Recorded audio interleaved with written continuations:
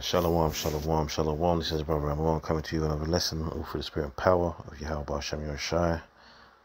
I'll start by saying, Kal Yahweh B'Hashem Yahushai B'Hashem Kal Kodash. Double honors as always goes to the apostles and the elders of Great Millstone who rule well, and peace, blessings, and salutations towards the brothers, the sincere brothers out there pushing this word out in truth and sincerity. To you all, shalom, shalom. So, this lesson, I'm going to title this lesson, be mindful of who teaches you. Alright, because, these false prophets are being exposed, man. They're exposing themselves. Okay, and we can go through the lists of their follies, man. You have camps out there fighting over campgrounds. The scriptures tell you not to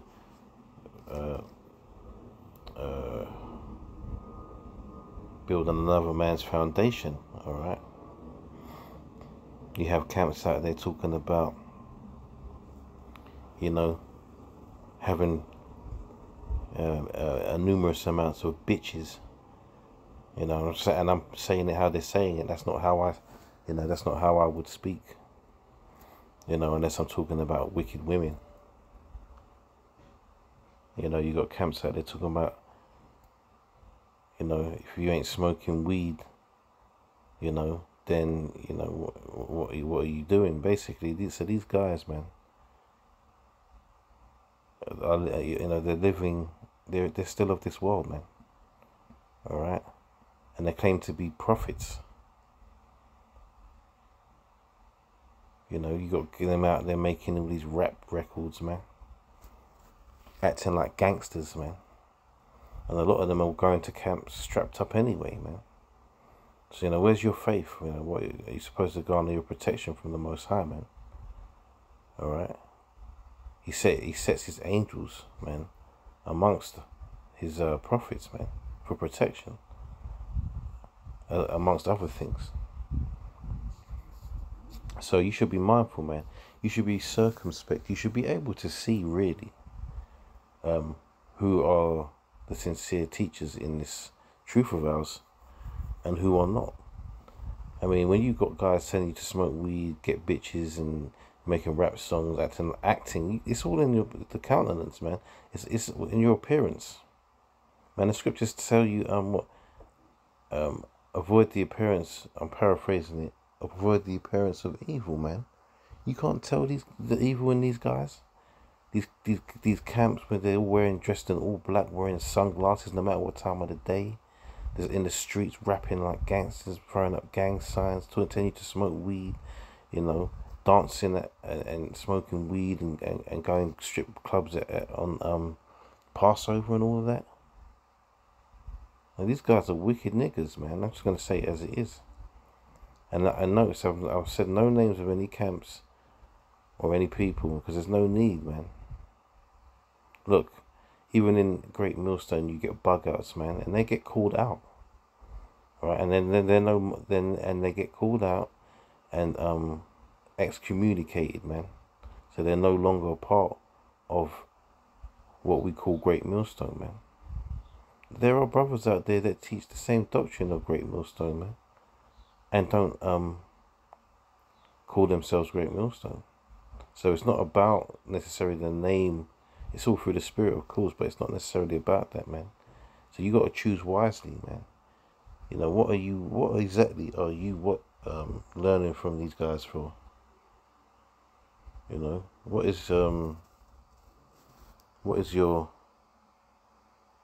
are you looking for? Are you looking for some new gang to join? You looking for people to go out party with? You're looking for some new friends? Because this is not what this is about, man. This is about the truth, coming into the knowledge of the truth and teaching it. keeping the laws, statutes, and commandments to the best of your abilities, man. Because a lot of these guys talk about the law, the law, the law, the law, and they're the last people to even attempt to keep it, man. No, a lot of these guys are sold out as well. Think about that. You know. Let me read this anyway. So Isaiah 30:20 says, "And though the Lord give you the bread of adversity," because there's a point I'm going to make from this, "and the water of affliction, yet shall not thy teachers be removed into a corner any more, but thine eyes shall see thy teachers, and thine ears shall hear a word behind thee, saying, This is the way, walk ye in it, when you turn to the right hand and when you turn to the left." Right? So, first and foremost, man, a lot of these guys aren't even going out, you know, in all seasons, man. All right? Sometimes you don't see these guys out all the 4 seasons of the year, man. With rain, sleet, snow, baking hot days, you don't see these guys. All right. So they're failing in that respect. How are you going to get your edification if they're not always out there doing their due diligence, man? 21 says, "And thine ears shall hear a word behind thee, saying, This is the way." They're not, when they're telling you, smoke weed and get bitches and, let's party on the Passover and, let's make rap records and, all the other madness they come up with, man. That's not the way. That is not in the scriptures, is it? It's like these guys have given up on even trying to pretend that they're teachers anymore.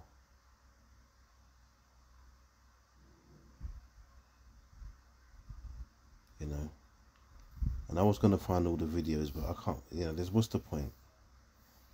It's just wasting my time, but you got, the camps, man.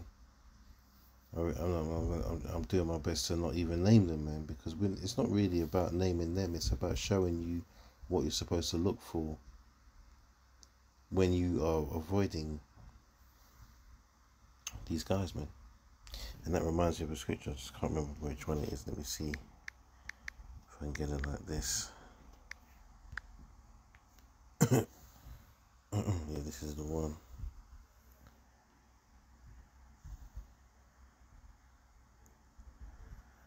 Romans 16:17 says, "And now I beseech you, brethren, mark them which cause divisions and offences contrary to the doctrine which ye have learned, and avoid them."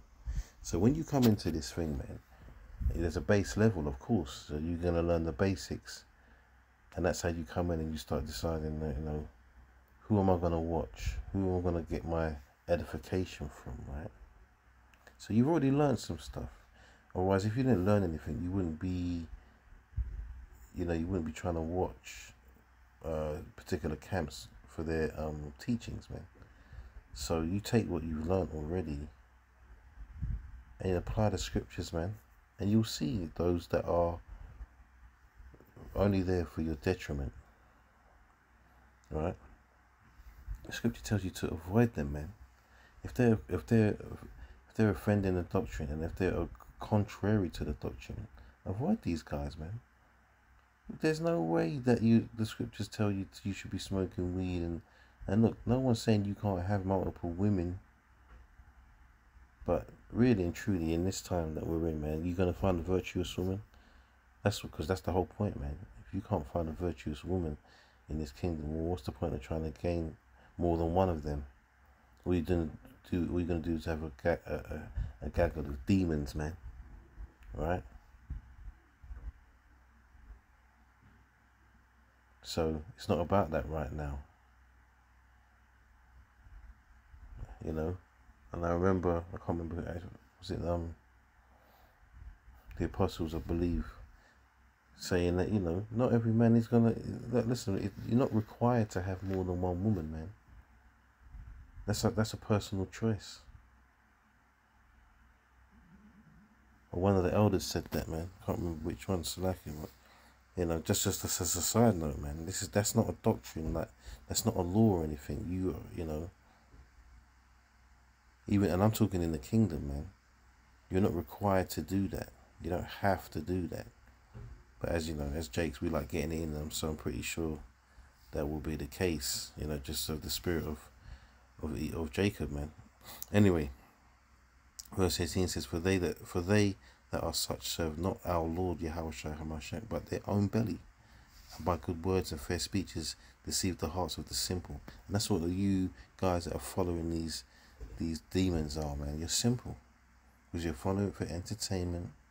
You want to be in this world, so you want to be a part of the doctrine or part of the truth, but you want to remain being part of this world as well, man. You can't serve two masters. The scriptures tell you that, man. And like I said, and like the scriptures say, man, if you're applying these things, man, then you will know. Like that song, was it Black Men United? You will know, man. You will know. You'll know when you're look. I'm saying that, and in the same breath, I'm thinking to myself, look. Yeah, if the Lord's dealing with you, you'll know. But if He's not dealing with you, you won't, man. Because these camps are basically set up to destroy the 2/3, man. All right.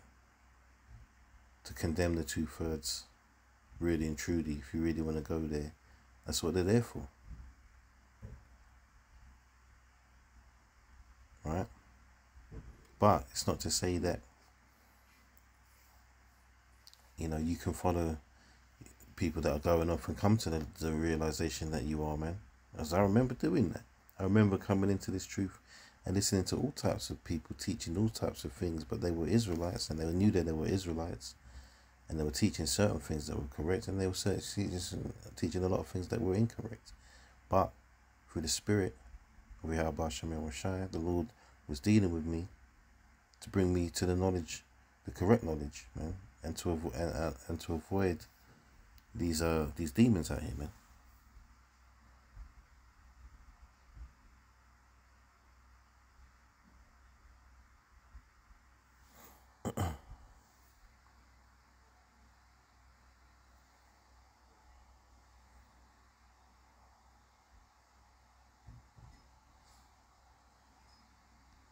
Acts 20.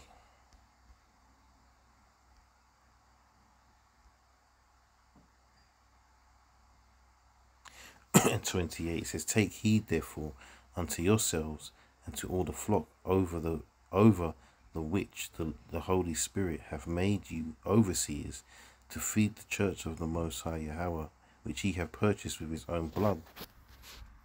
Meaning He purchased with His own blood, like His own Son Yahweh Shai. Right? For I know this, that after my departing shall grievous wolves enter in among you, not sparing the flock. Right? And they're not sparing the flock, man, because these guys don't give a shit about the outcomes, man, or the end game of what they're actually doing out here, man. You know, Ezekiel talks about the blood is going to be upon their hands, man, because, you know, these people's blood are going to be upon their hands, man, because they went out there and deceived them, taught them things they're not all to teach, man. It says, and also of your own selves shall men arise, speaking perverse things, to draw away disciples after them. See, because these other camps can only shit talk about the true teachers in GMS, right? But they can't. When I say shit talk, I mean they can only talk lies and deceit. If you notice, no one can call out the men of GMS for posting up videos of fighting in between camps and partying on Passovers and talking about and smoking weed, playing dominoes, and there's nothing wrong with playing dominoes, man. But the whole, you know, there's a video out there of a particular camp, man, and they're sitting around like there's some sort of house party, drinking juice and playing dominoes and talking about smoking weed and getting bitches and all this sort of stuff, man. There's no edification there, man. You know, there's no edification in that.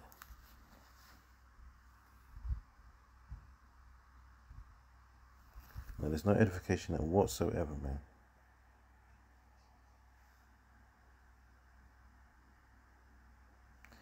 Right, Jude 1, or Jude, there's only one chapter. It says, Beloved, or beloved, verse 3, Beloved, when I gave all diligence to write unto you of the common salvation, it was needful for me to write unto you and exhort you that ye should earnestly contend for the faith which was once delivered unto the saints. See, so there's no one in these camps that are sitting there thinking this ain't right. I got to call this shit out, because they're just followers, man.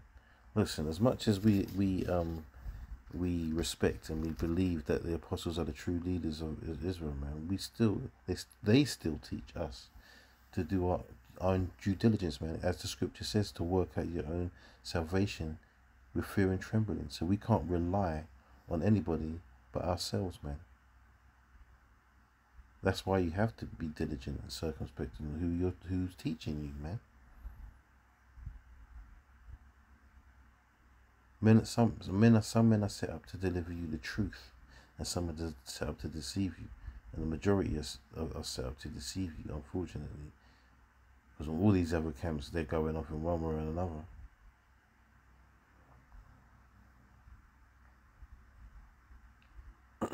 Verse 4 says, for there are certain men crept in unawares, who were before of old ordained to this condemnation, ungodly men, turning the grace of our power into lasciviousness, and denying the only Lord Yahweh and our Lord Yahweh Shai and Mashiach.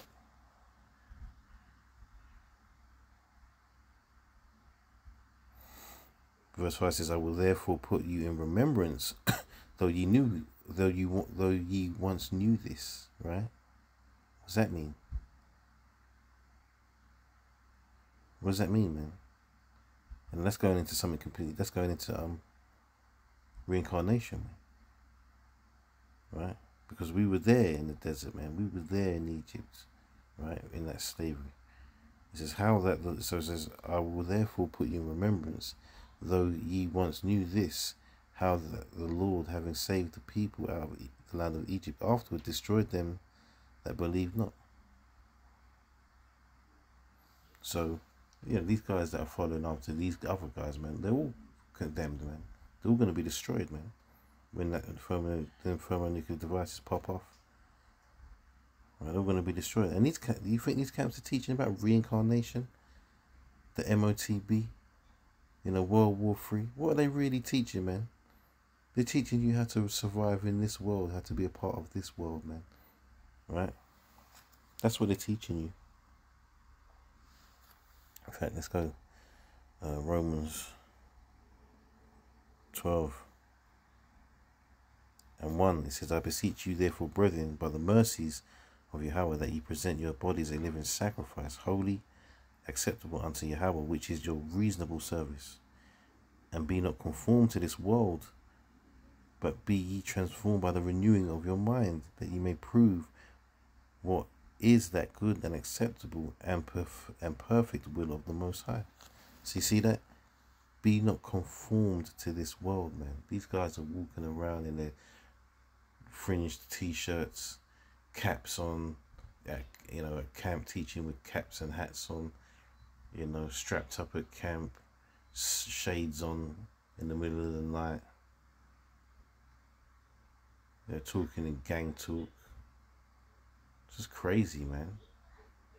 When I came into this thing, I never thought I'd see that. Because these guys, they weren't always like this. They're waxing worse and worse, man. As we get closer to the end, they're getting worse. They're getting further away from the truth and closer to the left-hand side of things, man. Closer to Satan.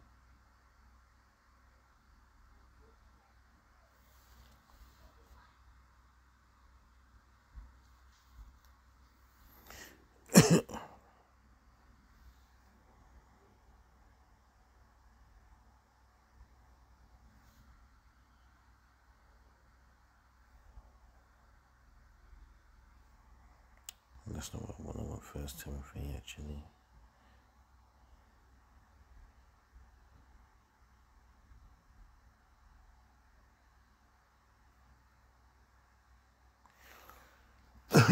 First Timothy 6:1 says, let as many servants as are under the yoke count their own masters worthy of all honor, that the name of Yahweh and his doctrine be not blasphemed. And we can do that because our masters are the apostles, man, and they don't bring they don't bring this truth into blasphemy, man. All right. And we can 100% vouch for that. Okay, not that they need our vouching for it, if you understand.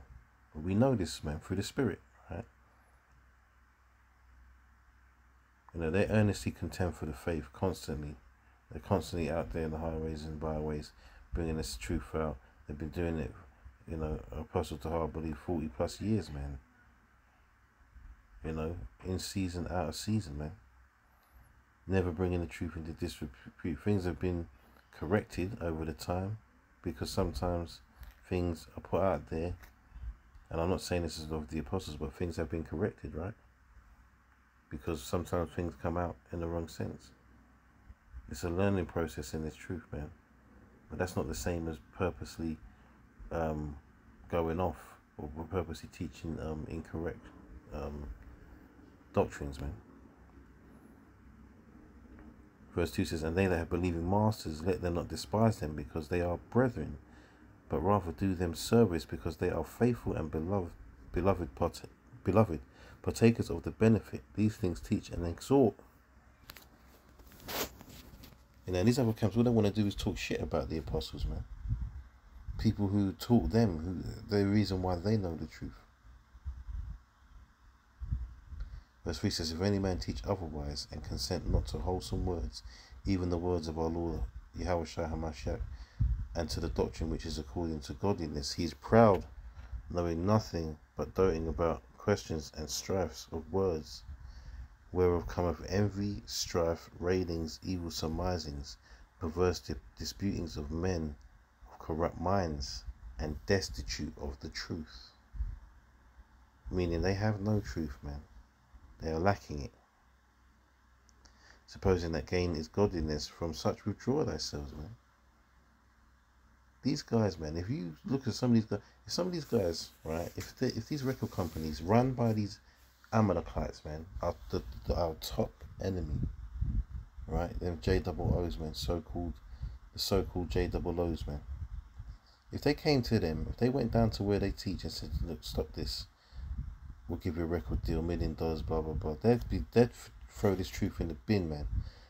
They throw this truth into the garbage and then run off with these Amalekites within the blink of an eye, man. Because they're not rooted. They have no foundation in this. It's just a game to them, man. And it's a deadly game they're playing, man. Because the Most High's going to destroy them, man.